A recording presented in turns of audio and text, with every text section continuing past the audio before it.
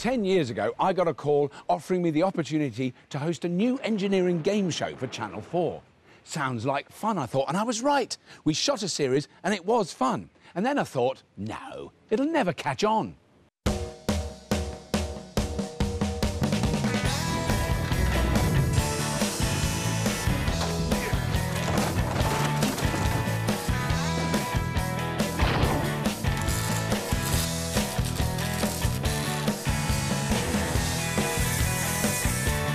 It's like a dreamland, but it's real. It's euphoria to get in there. It's a great place to be in. It's men being allowed to do what they should have learned not to do when they were 16. There's definitely a sense of anarchy to Scrapheap Challenge. It's destroying things, isn't it? Another one of life's luxuries. You spend a whole day making it, and the next day trying to destroy it. How much better can he have than that? It's been a wild and crazy ride through 10 amazing years. But just as with all the most riveting stories, it's best to start right back at the beginning. The seed for a decade of mechanical madness was sown in 1997 when a young TV researcher called Kathy Rogers was inspired by a scene from the Hollywood blockbuster Apollo 13. The astronauts are going to die unless they can fix their carbon monoxide filter, but they don't have the right parts. So the boys back at Mission Control gather up all the same bits and pieces that the astronauts have on board and work out how to save their lives. And we just thought there's something really interesting about that idea that from a load of inanimate objects you can make something which is then not only going to function but be able to save someone's life. So the brainstorming sessions began, the idea being a TV show that recreated famous historical crises that had ingenious solutions. But it wasn't quite gelling. And then someone says, well, you know, if you think about where is there just loads of rubbish to build things from other than a rubbish bin, and someone suggested a scrap heap. And so we shot the pilot. Welcome to Scrapheap, the ultimate in recycling. It's the show where two teams battle it out to build something spectacular out of the parts that nobody else wants. So we said we're going to give them a day, we're going to give them a scrap heap, and we'll set them to work. Good luck, teams. Your time starts now! With the lovely Sally Gray presenting and 2 teams of 5 competing, the first ever scrap heap build started somewhat slowly. Let's get scavengers out to find things, because if we don't get our scavengers out finding things, the other team find them. Knackered. The problem was that because we'd never done anything like it before and nobody else had really ever done anything like it before, we had very little idea about what is involved in making a functioning machine out of anything, even out of good parts, let alone out of junk parts. Oh no! Oh, please. The pilot was perilously close to never, ever getting finished. I mean, even in terms of filming it, because at the end of the day, we had one completely non-functional hovercraft. Tragedy! And one hovercraft that could probably be described as about 12% functional, which wasn't exactly a great card to go to Channel 4 and say, look, we've cracked it. But at the point that one of the hovercraft just about managed the tiniest little poof of a hover, we kind of thought, there's hope here, you know, we can finesse this and we can make it work.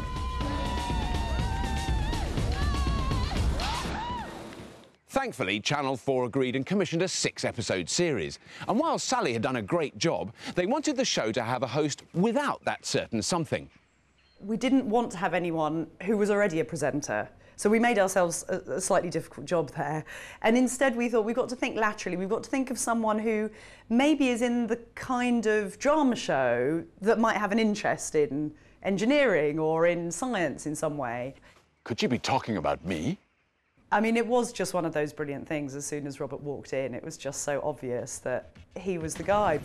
I couldn't tell them about the conger eels. I mean, the mouth and the big hang. If I say schoolboy excitement and Robert Llewellyn, I think those two phrases are pretty compatible. I'd got the job. Now I needed somewhere to call home, so the very first scrap heap set was built in West London.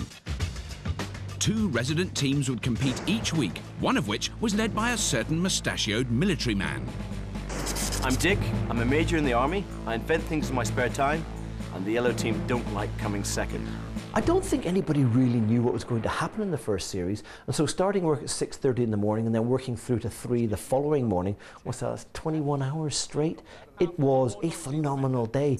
We were all really still flying by the seat of our pants, and you know, every day we didn't know quite what was going to appear, and health and safety was still a kind of distant, a distant concept. Hit it. Baby! I'm glad it's mountain time, isn't it? Woo! Push it off! The sun has set. Time has elapsed.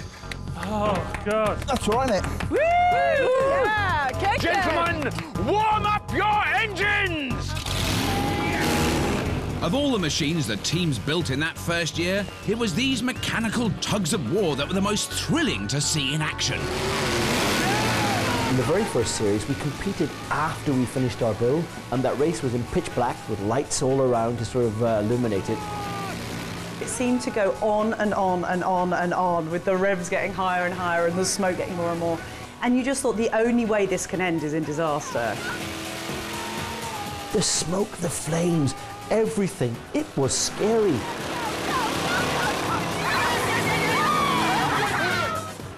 So the die of TV mayhem had been cast, and the show was already becoming a firm family favourite. But that was just the start of the adventure.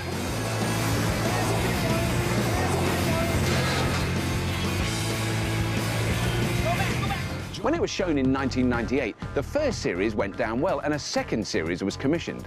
But the problem was, I made the show seem far too masculine. So a search party was sent out to find me a female sidekick. So we started looking for women who had an interest in engineering, and the tumbleweed passed in front of our eyes lots of times.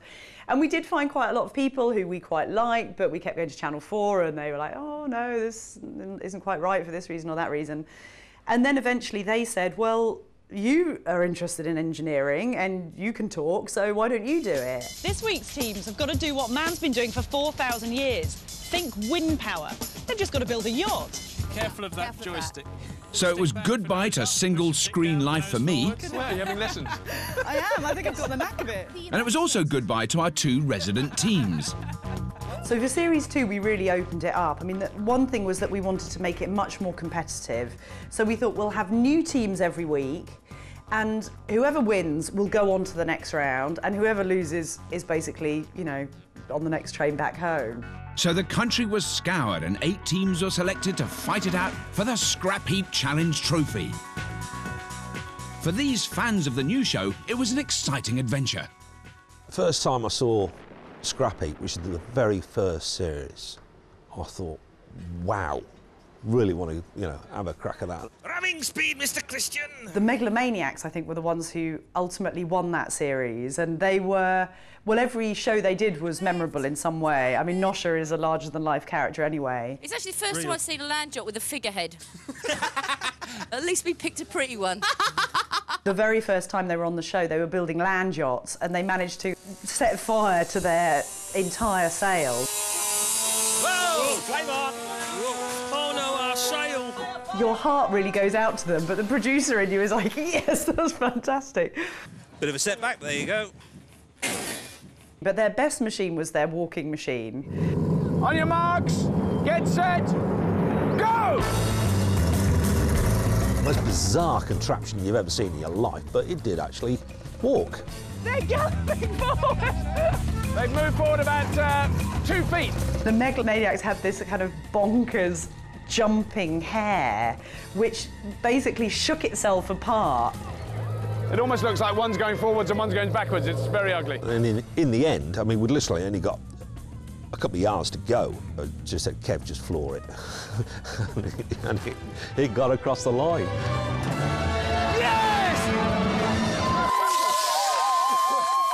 It had been a triumphant final, with the Megalomaniacs crowned series champions. This is yours! And confidence in the programme was growing. When Series 2 went out, I think that was the first time when we thought, we've kind of got the show right now. People get it, people watch it. We don't spend all our time on the phone having to explain what it is anymore because it's kind of out there. People, you know, people were starting to say, oh yeah, that funny show, that Scrapheap show where they build amazing machines. Bomber crews are ready! So now, with the wind under our scrap wings... Oh, look at that! The third series of Scrapheap Challenge was a riot of insane invention. With teams building everything from brick-munching monsters to miniature submarines. Eat, drink, be merry, for tomorrow you die. Dive! I meant dive, sorry. Go! It all came to a climax when the Strawbridge Brothers-in-Arms team took on Nosha's Megalomaniacs in the grand final. We built what I thought was a really powerful, very capable dragster.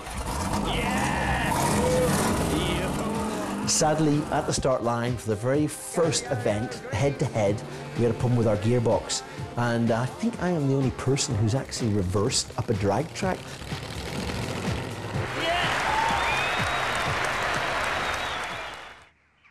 So Nosha's Megalomaniacs were Scrapheap's first grand champions. But by now, it wasn't just British audiences tuning into Scrapheap. The show had become a cult hit in the USA, so they asked us to make an American version. There was this quite complicated year when we were going to be making shows for the States and we were going to be making shows for England, but we only had one production team. And so we just thought, well, they have more summer in America, so we need to go there to shoot the whole thing.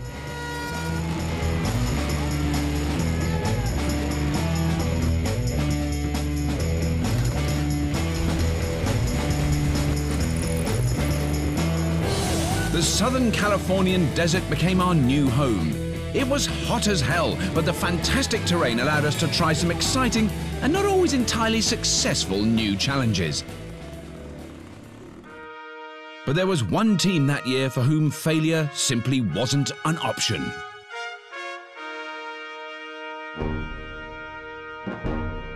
Stop chatting and get on with doing something. Tell me you can hear me, team. Get somewhere, get off the buggy, and then so we can talk properly. Okay. The Catalysts were a memorable team because they were very different from our normal teams. We planned everything. We thought really hard about how to win because we really wanted to win. We're going to have a team 5 minutes now. They were representing Jaguar cars, and they obviously took that, you know, that representation very, very seriously. I think we might look at a redeployment of some labour here to match the skills that are required at this point. Their captain was terrifyingly bossy. Yep. Any questions between now and victory? No. No? OK. Right, off you go, kids. Let's go. 3, 2, 1. It was this almost professional approach that meant the Catalyst vanquished all before them to become series champions. Teams, your challenge today is a duel on wheels. So it was to a grand final against Nosha's Megalomaniacs, and a very special challenge. Yes, teams, I command unto you to build the most powerful, vicious, agile fighting car the Heap has ever seen. Oh, baby. Now, sadly, although we'd like to see you kill each other, the judges have decreed that the vehicles must be remote controlled. What? So the All kids love remote control cars. We got to build big ones.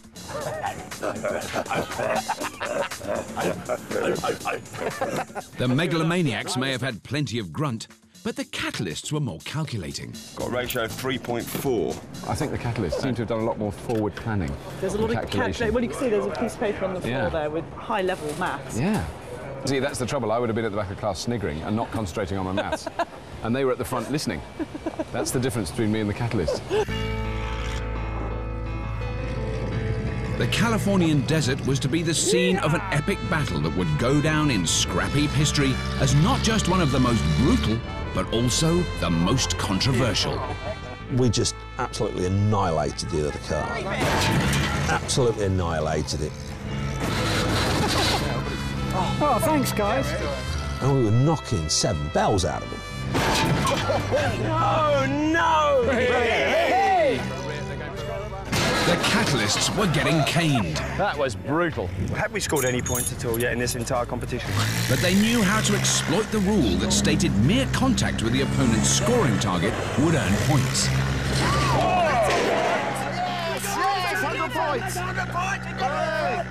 chain is actually touching the 100-point mark. So I think that's 2 hits, so I think they're ahead. And then on a technicality, because the little chains dangled on the roof, we lost. Maniacs final 520, but the Catalyst final 620!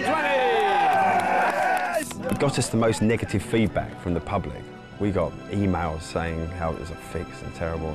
Because to them it looked like we were just sort of playing with them, and these weren't real point scoring. But they were the rules we were winning by. And we weren't very popular for winning that one. So the Sly Cats reigned supreme and the 4th series was over. Of course, we'd also made the US version of the show, Junkyard Wars. And before we came back home to the UK, my American counterparts and I presented a show that broke the scrap heap mold. As you may recall, it's been 100 years since Wilbur and Orville Wright made their first epic flight at Kitty Hawk. Well, today we're turning back the clock to the 1900s. As the series went on, Scrapheap did gain in confidence, and we decided that we could take on some bigger subjects. And also we like the idea of having 3 teams sometimes and making the competitions international. Your challenge is to build and fly an aircraft from that time, but only using period junk.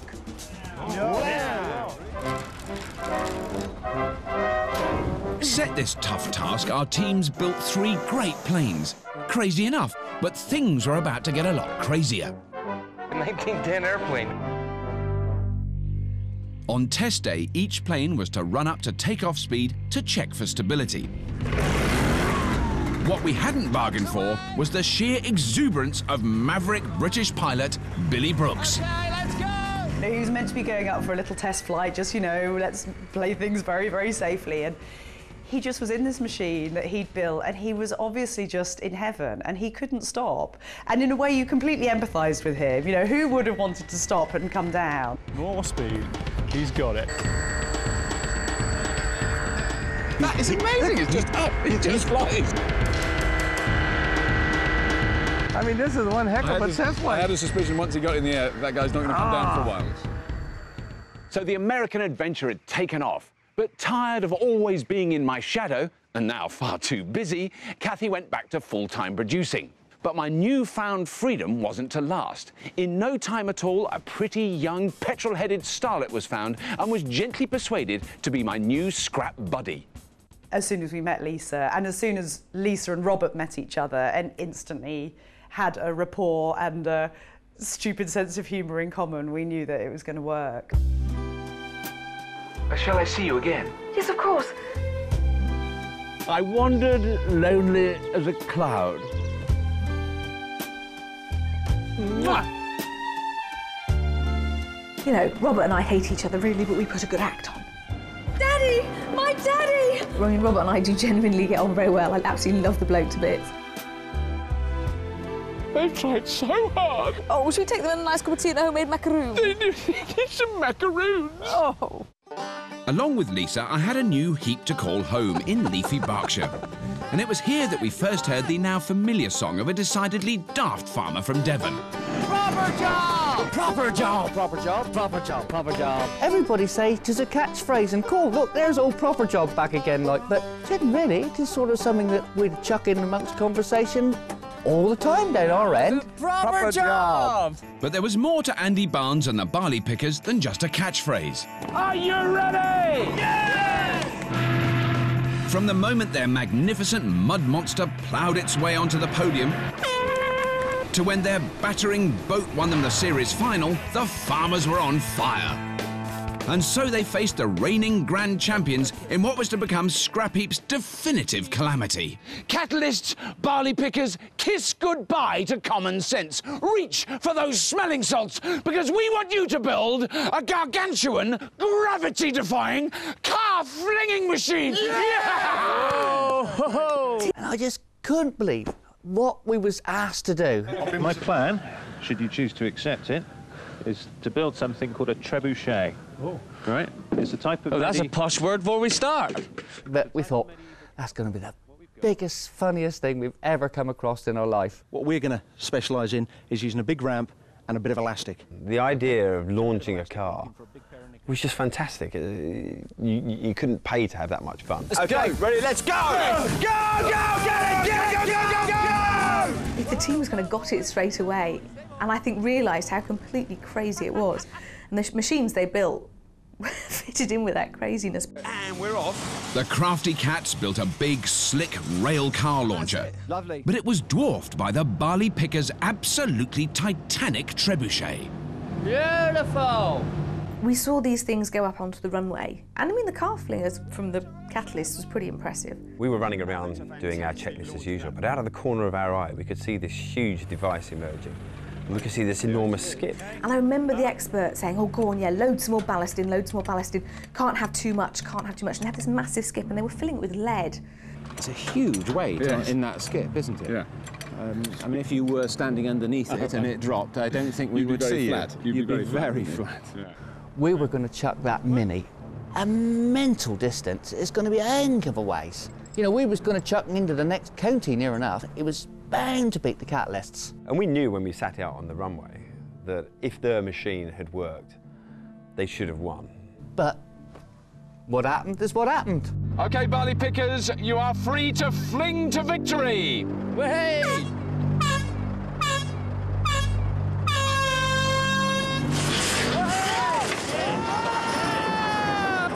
It absolutely vandalised itself! But that was awesome. I reckon it was absolutely marvellous. Funny as blazes. It could have been no better. Rather more successful was the Catalyst's launcher, providing an impressive finale.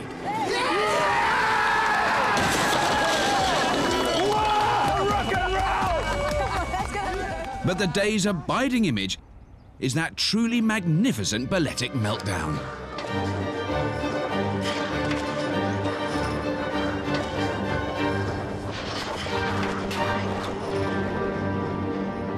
After that catastrophic failure, the Catalyst still reigned supreme. But it wasn't all over for the barley pickers. It was time for Scrapheap to go on holiday, with what else but a road trip. Scrappy races is like all the wildness of Scrappy Challenge tenfold.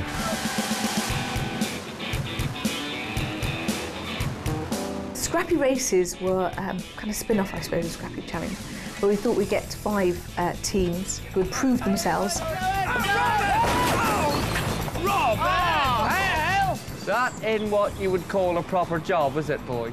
They'd have 1 vehicle each, which they could adapt and build, and then drive around the country to different locations, changing and adapting that vehicle to whatever the challenge there was that week. These hurried rebuilds were always eventful, never less so than when the teams pitched up in South Wales. The challenge was to build a flat-out speed machine to scorch up the famous Pendine Sands. We were sat in this scrapyard out in Pendine, and we were commissioned to make this lorry go faster because we could only get 50 out of him. So we thought, we need to do better than that. So I'm there looking at the tachometer, and he's going up to 1,500 revs. I'm looking at that like, whoa, my tractor revs faster than that. When he revs up, he won't kick back on us, so he'll go on further. There's a little screw on the fuel pump. If you unscrew that one there, about half a turn, that'll make a big difference to the fuel. If you can get up to 65 miles an hour without popping and Barnsley, I reckon that's good. If you can, you're better off leaving it alone. It'll be all right, trust me. It's all right, it's not a problem. Andy has actually gone a step too far now. He's started to pull the injector pump apart, and because they're quite complicated bits of kit. It's a very complicated piece of kit, and Andy's not a very complicated type of kit person. So that was a marvellous job, until the nut came off in my hand. What have you done, Andy? Crack, Andy! You've never seen it like it in all your born days. There were people running in all directions away. You'd never believe it. A closer inspection confirmed the barley's worst fears. Rod, what's happening down there? The followers popped out down the bottom off the camshaft. I was mortified because you spent all this time building it and It's the first challenge and you've gone and destroyed your engine. What are the chances of it being mended today? 0. There you are. Yeah, I was in the doghouse for quite a little while after that, I don't mind telling you. Thankfully, the barley pickers switched their engine and were back on, or should I say, off the road in no time. Look at that. Not a problem at all. Effortlessly. Brilliant. What a run. Scrappy Races was all about adaptability, driving ability and taking the odd chance. Something rally driver Nicky Woolmore took to like a duck to water. Going round there, I just thought, well, the engine's in the back, that means I could ram the front. I just went for it. She is going quick. Come on, girls, just make it to the end. Then we did have a slight accident. I kind of went a bit off course in the water and got stuck. Oh, look at them! They're just covering themselves in filth. I think they need a tow. I think they might need a tow.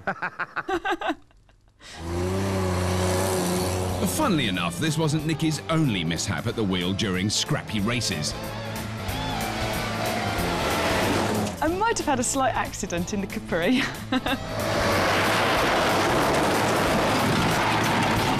First reverse. Yeah, I did sort of go into a bit of a bush ditch and got a lot of stick for it, sort of on the bar in the evening.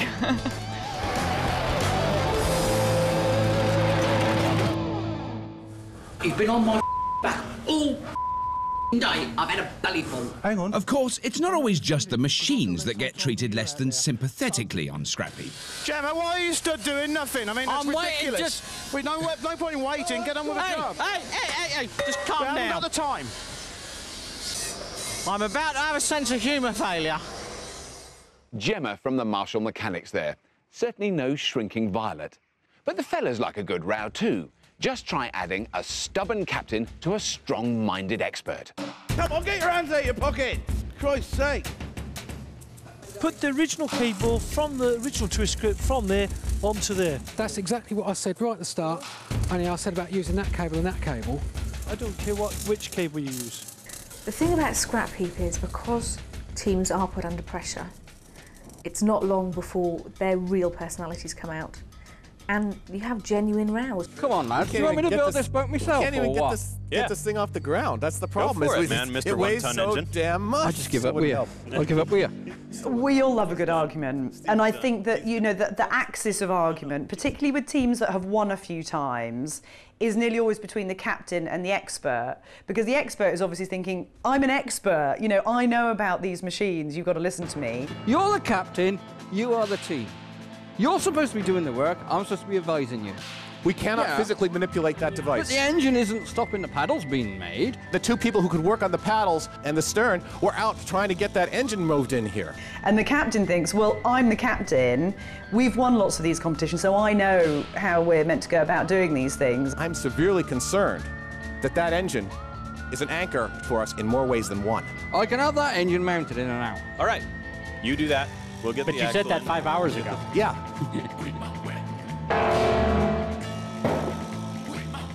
With sparks flying in the build bay, it's just as well I have an oasis of calm knowledge on tap. A figure that is beyond criticism, that oozes authority. I am, of course, referring to the judge. Our mechanical magistrates have come in many guises, but they are always at the very top of their game. Not least this world land speed record-holding Knight of the Realm. Well, when you come on Scrapheap Challenge as a judge, it's a very interesting situation because you've got to give some sort of view as to, you know, which team is actually going to do the better. And it's actually hell's difficult. So who is your money really on now, then? Well, I'm still desperately undecided, you know, Rob. Of course you want to roll your sleeves up and get in. You really want to do. And, of course, it can be very frustrating because you can think that, you know, that, hey, they're doing that wrong and they should have done this and so on. If you had to choose one of these teams to be on one of your engineering projects? I'd probably choose neither. Well, here we are, Richard, with this enormous strip of tarmac looking rather, and it's rather dominating this very small vehicle just sitting quietly there. But I've got a feeling it could get a bit noisy. It's going to get hell's noisy. Braving the unknown is all part of the job for a judge, but the reward is sights such as jet-powered cars tearing up a drag track and the tension of true competition.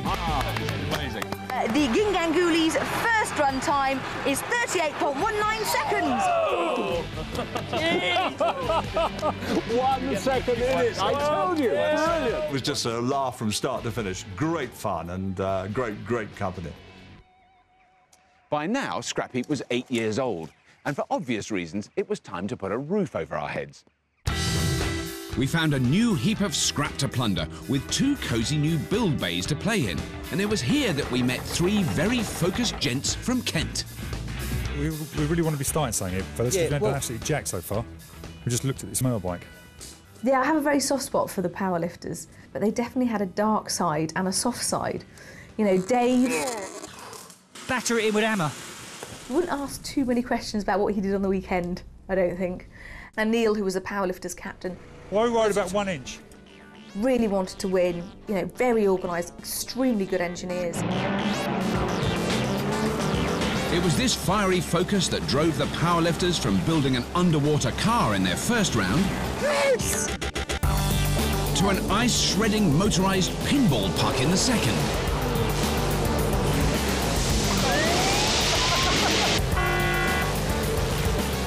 Their drag truck crashed through the gears to set up a rock-crawling challenge series final against the Beasts of Bodmin. Well, we got the front wheels up, lads. Driving around the course wasn't too bad until we got to the final hill. It was like 45 degrees or something, and the boulders were just huge, and everything was so hot down there. It was incredibly hot. Keep it going. Their opponents had gone well without quite crossing the line. For a while, it seemed the powerlifters would suffer the same fate. We got to the very top, and I must admit, I didn't think it was going to go over. It's amazing that it's got up that far. Mark just let it cool down for a minute, let the gearbox get some strength, fires it back up again, and then just kept wobbling the steering, and luck would have it, the steer joint caught one of the rocks, and away we went. There we go, there we go. You're over the line, bruv. I felt personally responsible for getting the team through the final, and of course once we'd won it, I could all my emotions let go, and I was able to have a little grizzle. Well done for the powerlifters, fantastic. Hey! It's lovely seeing the other side of blokes' personality, well, anybody's personality, but particularly men who you think are going to be real tough nuts, and you realise how much it actually matters to teams to win Scrapheap when all they're winning is the honour of winning Scrapheap. There's no money involved, and I pulled in my heartstrings. It was lovely. That emotional rock-crawling celebration wasn't the end for the powerlifters. Come on, powerlifters! Come on, powerlifters! They were to triumph in the grand final, but not before their bodged-up kite took out a piece of our costly kit. Look out, cameraman!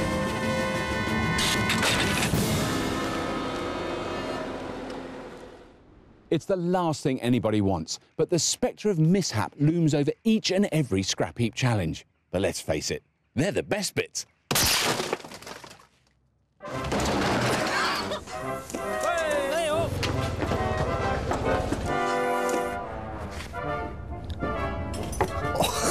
Dance is on again. The dance is on. Hot metal. Put it out, John. Oh, mate. Again. 3, 2, 1. Build day embarrassments are all very amusing, but it's test day with all its high emotions and dented pride that I've learned to love best.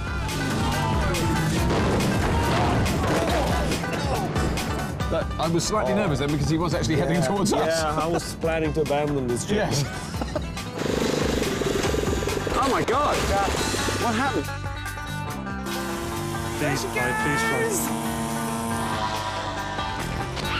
Oh, no. Catastrophic! That's gone now disastrously wrong. That was a good save.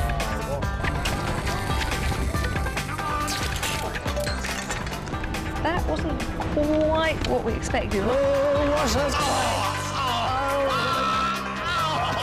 Oh, my goodness. Just go for it, boys, lad. Look what's happened. Don't left Bill behind. Ben, what about me? You've got a drive problem.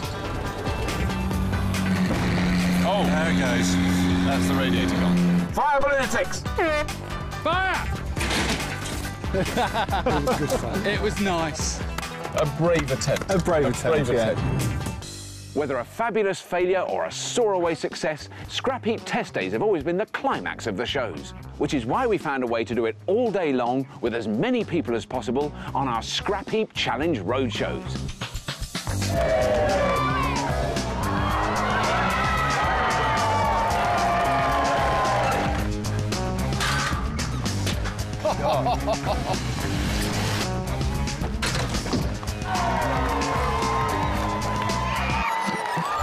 A Scrapheap Challenge Roadshow, the atmosphere is absolutely amazing. King-size Coopers have taken it! I think the Scrapheap Roadshow gives the chance for viewers at home to become involved in Scrapheap in a far more immediate way. You can just come along on a day, having built your machine at home, and test it against other Scrapheap fans. The public enter roadshows not just to beat each other, but to get the chance to take on an elite invitation team of scrap supremos. All-Stars, you have been selected to represent the honour of the Scrapheap because of 3 vital ingredients. You're very skillful, you're very ingenious, but above all, you are very cheap. That's about right.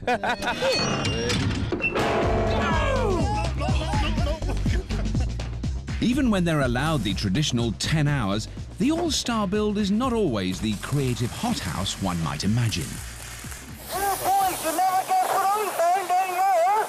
Go ahead, tell us what you find. Andy, we're not listening to you. You gotta listen to me. Take your piano and take it somewhere else. Every single roadshow you do, you make something in the heat, think this is all right, this is going to do the job. Where's your steering wheel? How's that? You turn up at the roadshow and you look at what they actually made in their back sheds, and it's phenomenal. You've got to take your hat off to every one of them. Do you think you're going to beat the All-Stars again? We're going to wipe the floor with them. That's what I like to do. I reckon out of all the roadshows I've done, the Sofa Speedway had to be the most edgiest seat, exciting one I think I've ever done. We challenge teams from all over the country to build pieces of motorised furniture to race around our treacherous track. Oh, we've had a spill of the black. Oh, what a shame. He was going so well. In the final race, all-comer champs, the king-sized Coopers, took on the All-Stars for the big showdown. It's ugly there. Jumped off the road there. It's a little rude, I think. They produced the day's most dramatic race. Ooh, that's not good. Con was steering and had the throttle, and then I had all the levers to pull to try and make the gearbox, the clutch and the brakes work. Andy was just there making noise. I could almost see me life flashing in front of me.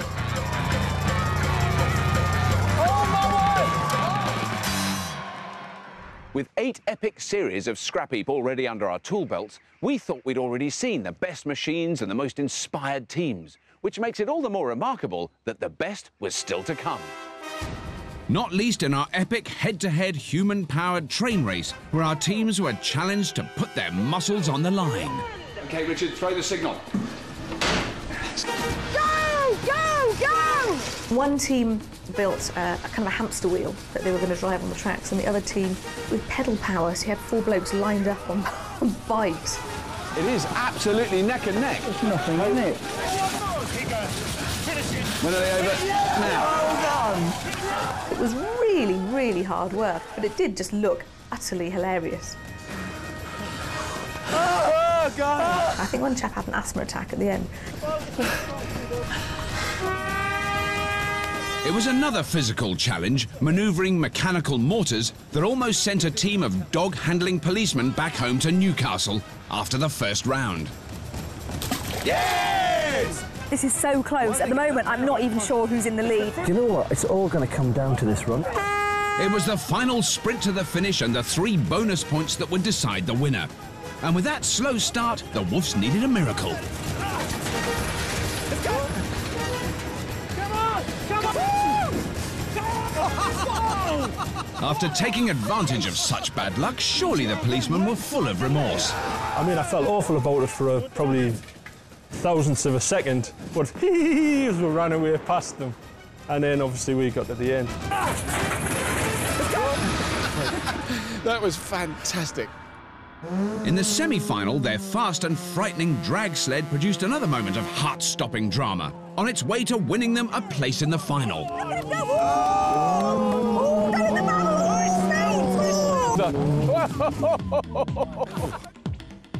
So Woof Justice had won the chance to challenge Torquay's beach bums for the right to take home the Scrapheap trophy. You must build high-speed swamp races. I thought the drag sleds was dangerous enough, but this thing... Right, does anybody know anything about swamp races? No. It was the mother of all builds, with heavy metal being winched and bent left, right and centre.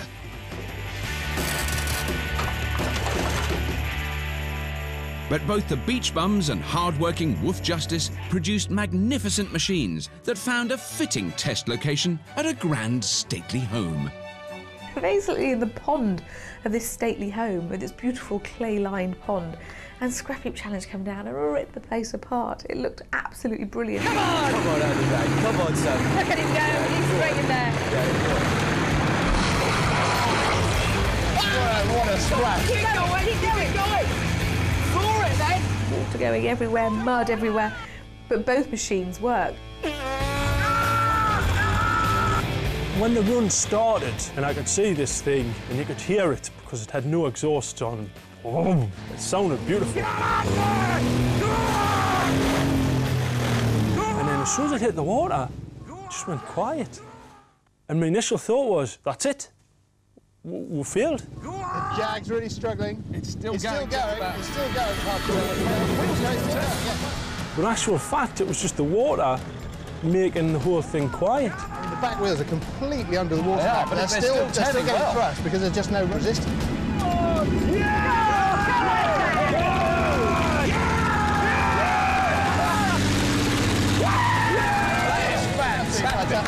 I am really impressed with that. I had absolutely no idea who was going to win that. And obviously it was really, really close. So go on, Bobby, put us out of our misery. The winners of Scrapheap Challenge 2006 are... Woof Justice!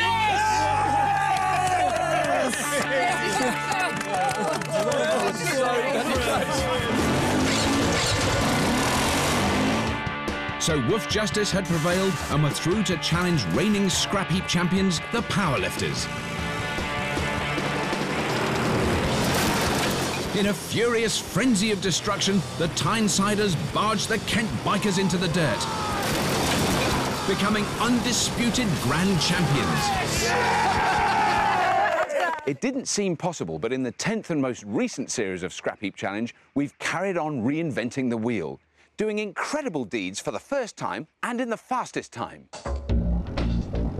We got a flying start, smashing the Scrapheap speed record at Pendine Sands. Brilliant! That's a new record. Fantastic. That is amazing.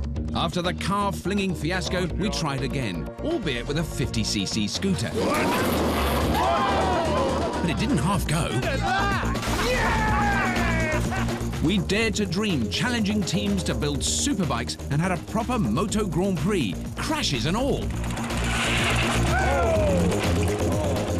For years, it was the impossible dream, but yes, we even had a speedboat that actually sped. But that is what we've been wanting on Scrapheap for 10 years, a boat that goes fast. We witnessed the holy grail of jet propulsion when a fire-breathing afterburner blasted a rail sled down our test track. And to top it off, the granddaddy of all towaways, our teams hitched up a 100-ton jumbo jet and tugged it down an airstrip. What a decade it's been. So many thrills and spills with adrenaline highs and gut-wrenching lows, and that's just what you've seen on the screen. Behind the scenes, there are dozens of production staff who work all hours and in all conditions. But for me, the real delight has been witnessing what the brilliant bodging public can do when they put their minds to it, and what it means to them. when they rise to the scrap heap challenge. Going back on the scrap heap is just like being a big child again. It's the hardest work I've done in years, but I loved every second of it. And people go up to me, oh, you nosh off scrap heap. It's like, oh, you must get bored of talking about it. No. I loved doing every single one.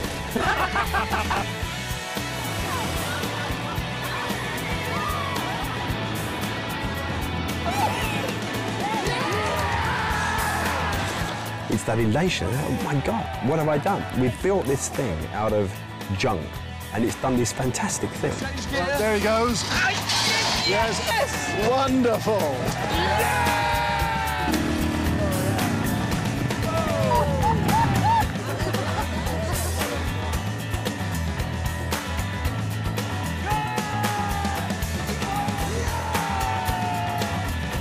So that was a decade of scrap heap challenge. I told you it wouldn't last.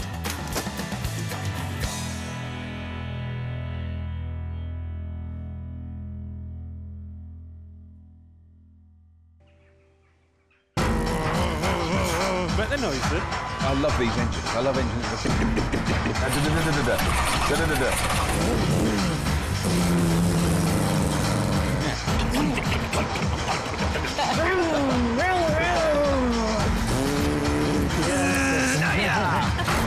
That's good. I mean, that thing's probably for stirring slurry.